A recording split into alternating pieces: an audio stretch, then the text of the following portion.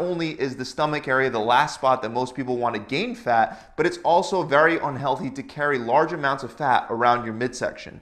Now, even though your body is quick to store fat around your stomach, it's very hesitant to let it go and will usually be one of the last spots that it pulls fat from. So you need to reduce your overall body fat percentage low enough to allow your body to burn the fat everywhere else before it starts pulling energy from the fat stored around your midsection.